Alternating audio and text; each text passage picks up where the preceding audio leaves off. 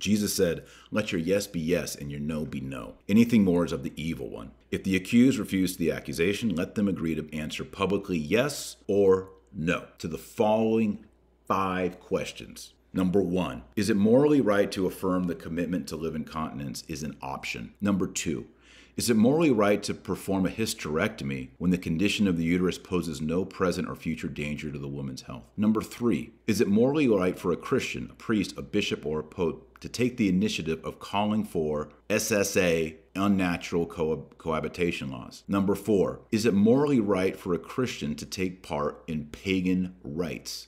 Number 5, is it morally right to give the sacrament of the Eucharist to all publicly pro-abortion politicians who do not renounce that sin? Obviously, says Father Jesus Mary, the answer to these 5 questions is no. And I, Taylor Marshall, would add that H to the no.